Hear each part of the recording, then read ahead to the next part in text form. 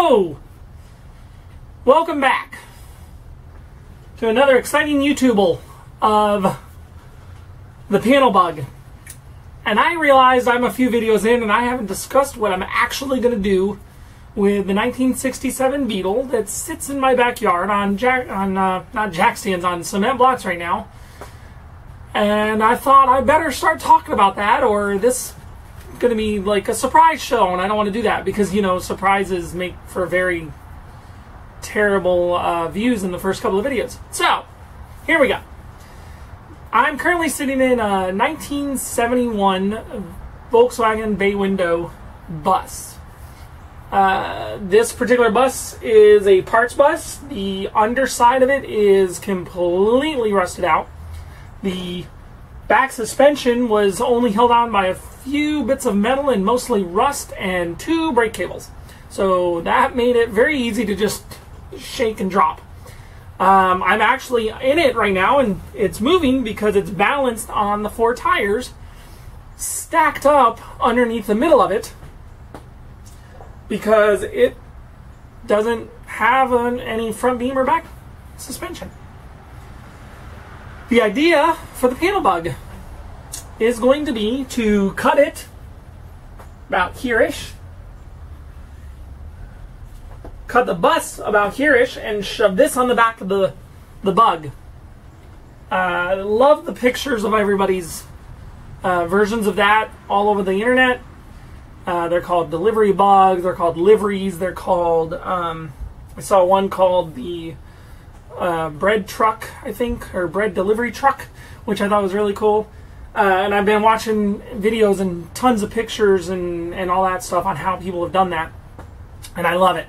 And with as bad as the back end of my bug was on the inside of it, I thought, why not go for broke? I'm getting better and better at this metal stuff, and I've always liked to go bigger and bigger on my projects, so I thought, why not build a car from scratch and cut a bus and a bug in half and put them together.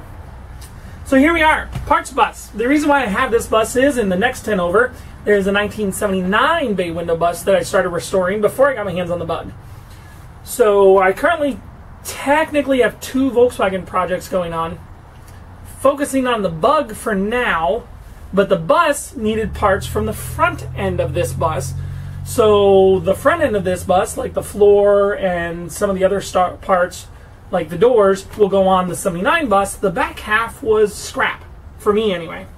So I thought, why not? The package area is almost pristine on this. The wheel wells are really good.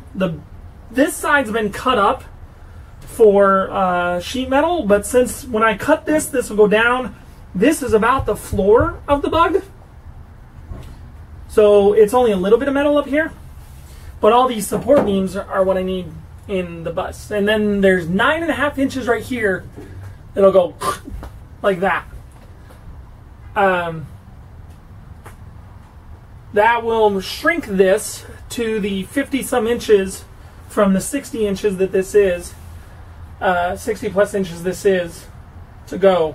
So the trick is to shrink it and cut it off right about here, and then these vents will be lower. I think I will keep those vents. I'm not a huge fan of the way they look, but the scoops on a 79 bus do not need to be that big for airflow on a Type 3 engine.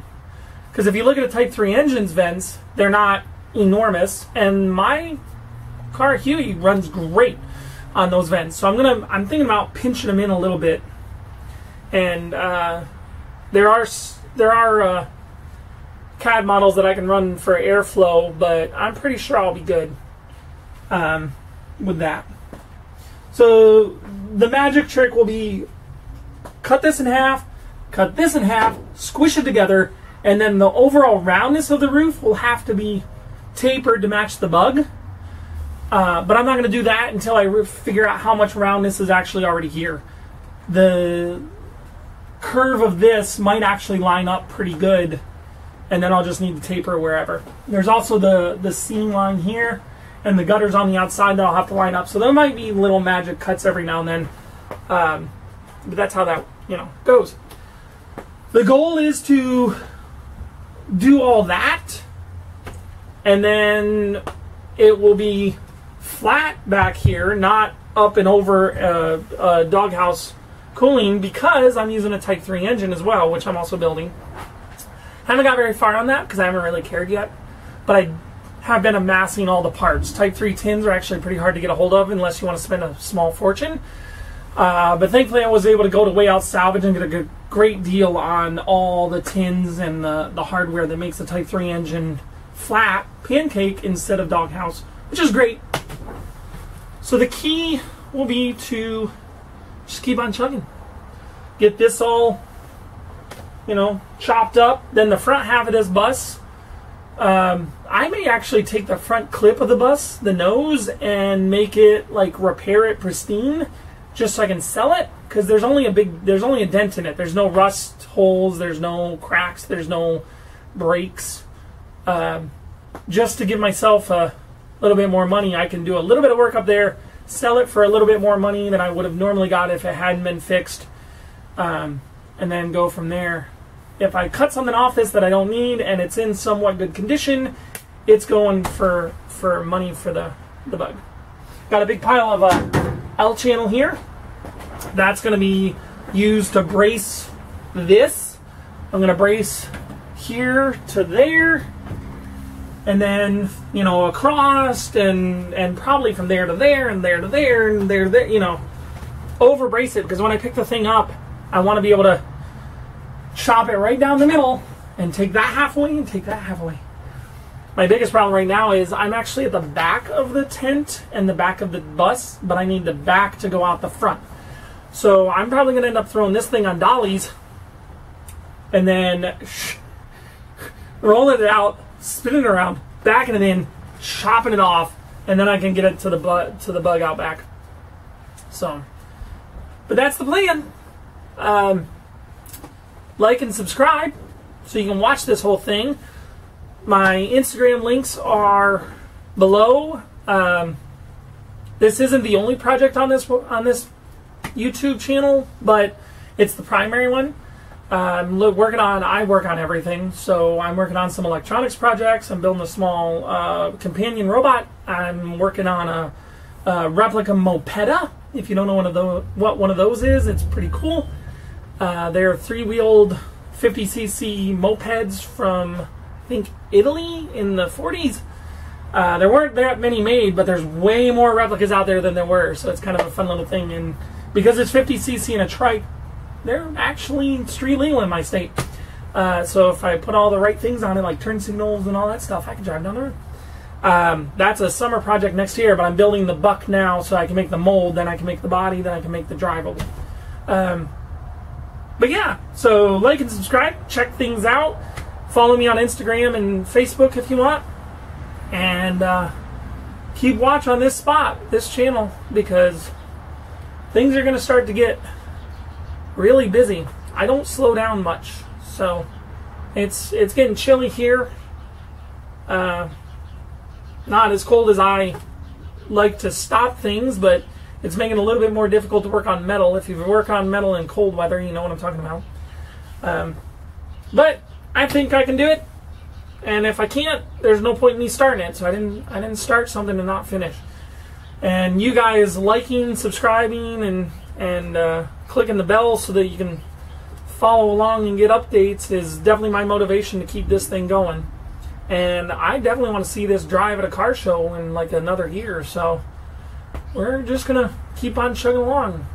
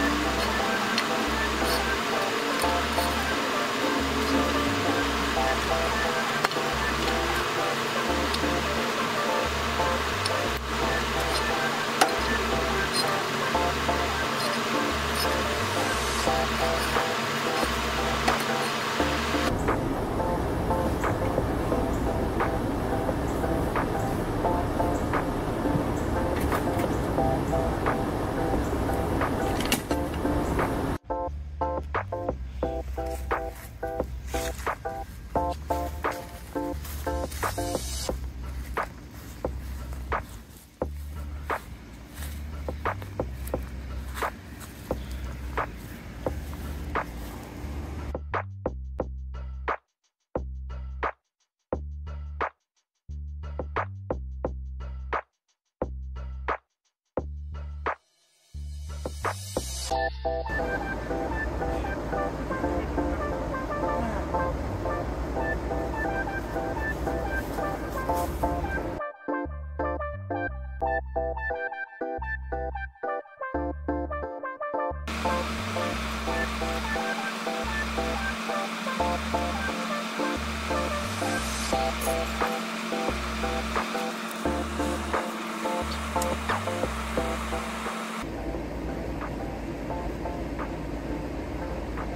you do this by yourself, the biggest thing I recommend to do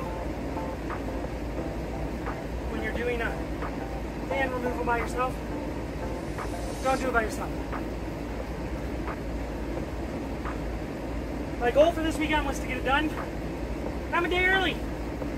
After that much work, probably gonna take the rest of the day off. And tomorrow too. Woo, it's like 100 degrees out here. This is insane. Okay. Now the easy part's out. Take all the rust off, put all the pans in, push it back underneath. Oh wait, I gotta do the body too. Ah.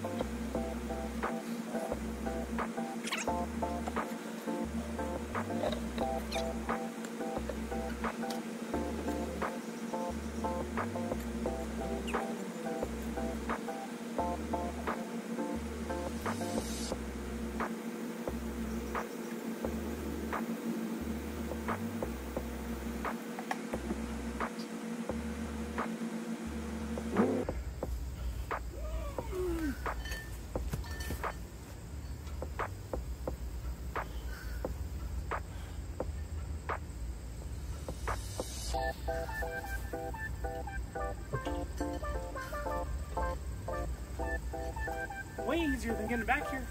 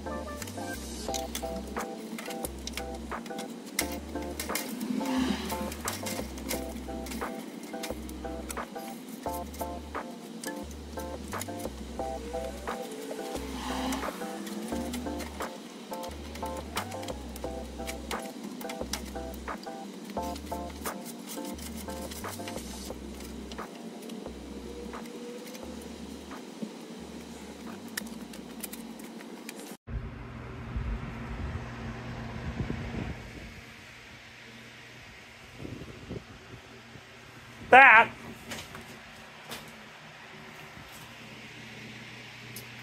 It was a few hours. Who am I kidding? That was most of the day. It was about 4 hours of work with 2 hours of prep. But dang, that looks good for a start. A little bit more sanding.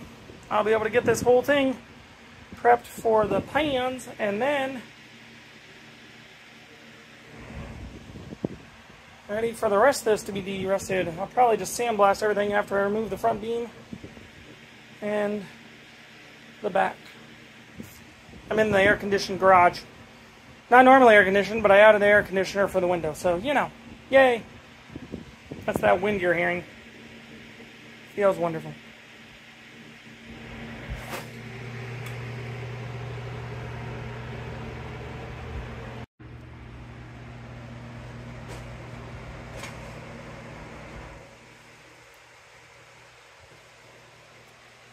Beautiful. Almost. Definitely no trimming.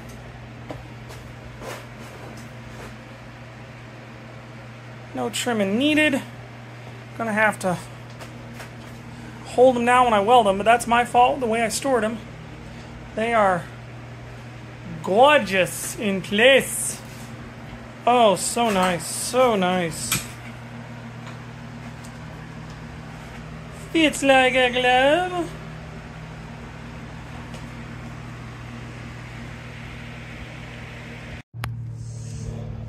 Well, that was exhausting. Tarboard's off though. I had to remove a lot of it to do the remove the pans. So, ta-da! I'll put some phosphoric acid on it, as suggested by Duckman, and then we will put a really nice coat of something on it to protect it, because you don't see much of this. Yeah, but it'd be cool to have. And then soundboard or soundproofer over the center tunnel. Of course, sound protector can wait. I gotta get the pans in, but first the phosphoric acid and then the paint and all that. And I gotta weld all the way around there. Going this weekend, it'll be in the past for you, but my future, to a place in Tulsa called Bug House that does a bunch of tons and tons of VW parts on hand to pick up a transmission, transaxle cradle to hold that up, because right now it is just laying there, and all the accoutrements that needed to make that work. But I'm pretty proud of myself. Once I get the pans welded in, I will remove the transaxle and back wheels and the front beam and start working on them as much as I did the pan sections to get them restored and protective paint. Gonna have to add some metal in little tidbits of spots, but that aren't too bad, but I'll repair them. Nothing in the actual supports, just in the corners. And then use some body seam filler to work on it. Airplane, hide up there. There it is. At this rate, I should be done probably in 4 or 5 days, to the point where this can go back underneath the car, but I still got to do the heater channels, and that's going to wait a minute until I can get some more play money to play with, as I say. But it won't be too long for you guys. These videos are let out as I get them edited, not as I film them. So, okie doke. There it is. Today's the day. Cleaned, prepped for pan welding.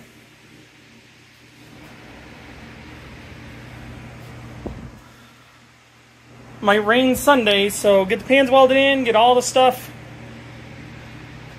done so that I can park it under some tarps, make sure everything's dry by that point.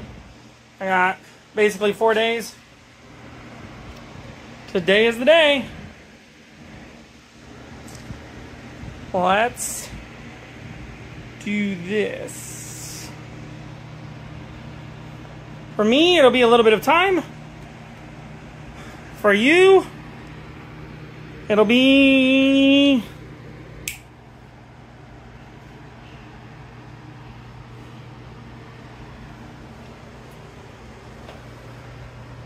one down, one to go.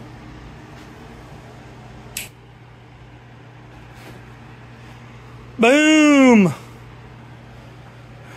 Getting better at welding too. Thankfully, these are just spots. These are not beads, because I only have a little flux core.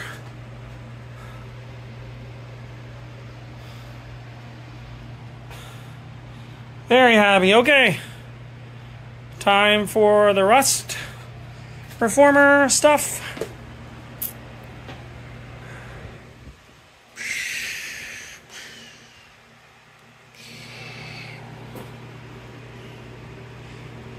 Bye.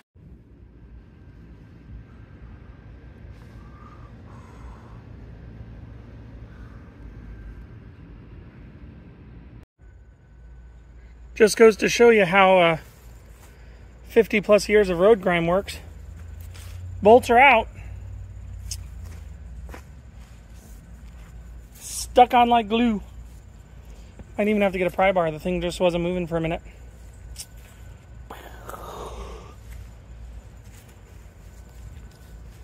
Well, that was easier than I thought. I tried to pull it off and it didn't work. I lifted straight up and the whole thing popped out of my hands. Who would have thunk it? It is pretty grody. And now it's ready for the resto to begin. Perfect, perfect, perfect. Clean it, disassemble it, clean it, restore it, put it back together. And then there was two. Okay, now I can get to all that. Get the grease cleaned up, rusted, rust remove. Take off the spring plates and the inner parts of that. This guy over here, put the bolts in so I wouldn't lose them. We are at the essence of a car stage. That is where I'm at. Time to flip her over and do the underside. There we go. Give it a good wire brushing. Looks freaking awesome. The pan has one tiny hole. The beam, whatever, the center tunnel has one tiny hole right there. But that's easy to fix. And I poked it. It's not like I jabbed it with a screwdriver. It's not bigger than that, so that's a good thing. So, yep. Gotta get to work on these heater channels now. These guys are the bane of my existence. If the heater channels weren't bad, I probably wouldn't have worried too much. Now, my one concern is these holes on there. I'm missing one, like, whole section. Do they line up with that? Because that is exactly mounted where it's supposed to be, where the old one came off. I know I probably should have kept the old metal, the original, but I wanted it to be... I didn't want to break the welds on my new pans to make the welds on the old metal. But I do have a reprieve. I may not even need that section the way it is. So you can buy that section, but I may not need it that way, because when the bus rear end comes on, that package tray is gone. So I may just recreate this section down here And that corner way over there, I don't know if you can see the... Yeah, see? I may just recreate that to mount to the bus floor, because I have a Type 3 engine door that'll be over top of my engine, because the Type 3 engine's going in the sky with special air ducts. I'm using the air ducts from the bay window bus to feed air to the Type 3 engine, so I don't have to worry about that as much. So it'll be a Type 3 engine and a Type 1 bug with a Type 2 bay window back end. Maybe I should call this Project 123. Ha!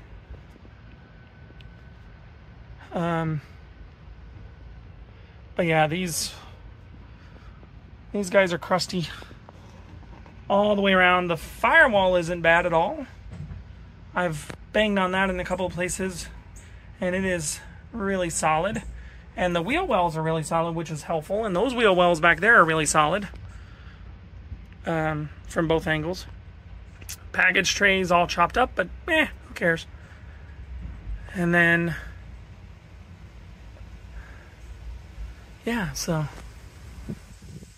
that is where I'm at right now.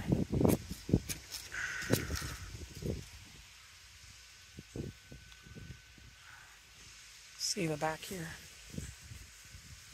See, I won't need this engine compartment as much as, like, yeah, sure, it's got the flange and the firewall, tarboard firewall stuff, but I don't plan on using it this way. Type 3 engine bay is going to be the way to go, and then the vents will be on the top of the bay window bus, sucking air back down in. So I may do vents on the bottom of the bus, you know, like the early split windows, or I might keep the bay window. I'm leaning towards the bay window because I already have that metal. So yeah, here we go. 67 1-year only deck lid. It's actually in really good shape except a little dent. Or actually it's a rust, because that's not a dent. Aha! I thought that was a dent. That's just a little rust. It's actually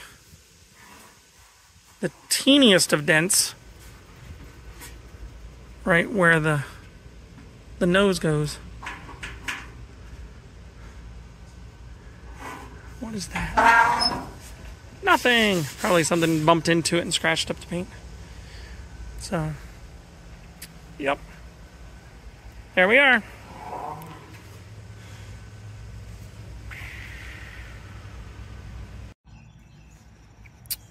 Seam sealer going on. Getting the hang of this. Had to patch a tiny hole right there. You might be able to see where it's a little bit speckled. There was probably a pencil eraser sized hole right there, and so I just dot welded it until it was filled in. Now I'm going to flip it over and seam seal the other side, because I don't trust my welds 100%. But seam sealer will keep it a lot more watertight than a weld anyway, because I'm not going to bead weld it, and you want it to flex a little. Okay, time to flip it over. For me, it'll be a lot of, like, muscles, but for you, it'll be like, there we go. Gotta goog on the silly sticker. So I'm gonna do that while the front dries. Yeah, I might have went a little overboard by doing both sides, but I'm not worried about it.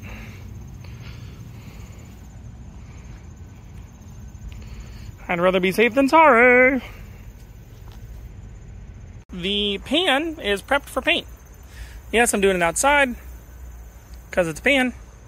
Not really super worried about the pan, because with sound deadening and the body touching and all that stuff, it will be fine. But lots of people paint their pans crazy colors. Right now mine's a mix of 2 different primers, because I ran out of the black primer and rust reformers and all that stuff, so yeah, why not? But big reveal.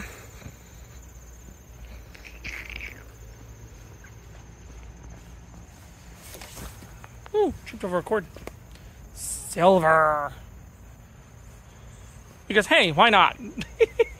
I'm interested in seeing where the silver will poke out and sneak through and show whenever everything's on it. Because you're not going to be able to see the pans, the bottoms, the floors, because of the sound deadener and the carpet and all that stuff. But you might see it in some places, especially whenever you're looking under the car and stuff. So, yeah, going with silver, because why not? There you have it. God, it's bright.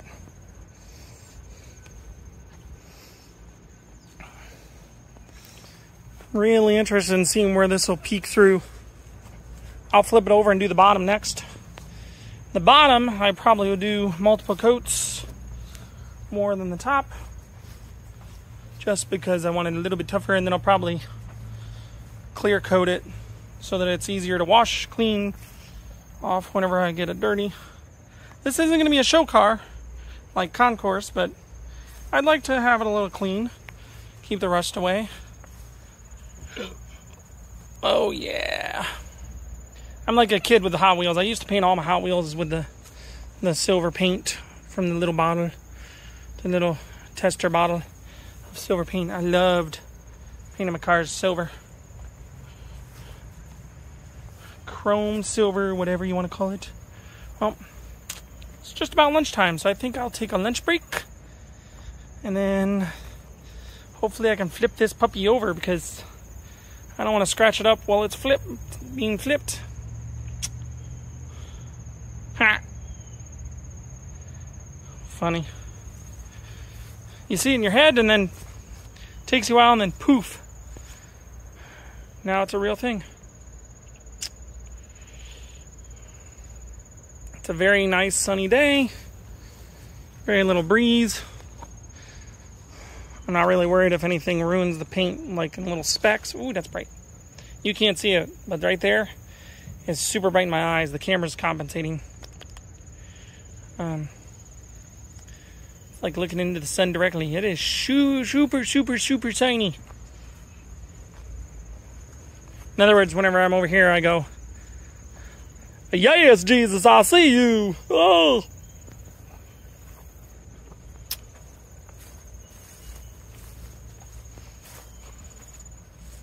That is the worst impression of Robin Williams I've ever done. Not that I'm good at it, but you know. Silver on both sides. I'm very curious of where this will poke through. Obviously the bottom will be noticeable, but on the top, I'm very curious where silver shoot through. Obviously the, this jack points. But will you really see that? I mean, you're going to see that if you're underneath in the wheel well. That'll be fun. Because, the wheel well, depending on the color I choose, I'm not going to do that. I mean, I could do that in silver. Anything on the bottom silver? Maybe. I don't know. I've already decided on colors on it. Cream is definitely going to be one of them. Like a cream off-white, but it's going to be two-tone. But here we go. Let this puppy dry. Pan is done.